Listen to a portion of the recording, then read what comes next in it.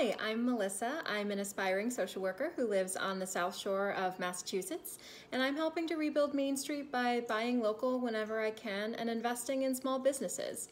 Downtown Buzzards Bay, Massachusetts has really seen a renaissance over the past few years with the addition of a few new shops, a tap room, and a few different restaurants that I really enjoy. And it would just really break my heart to see those businesses disappear in this town because they couldn't keep up with the big box retailers who couldn't afford to buy their time during the pandemic. So I'm stepping up to do my part to make sure that that doesn't happen and the businesses that I love in my community don't disappear. And I know that you guys can do the same.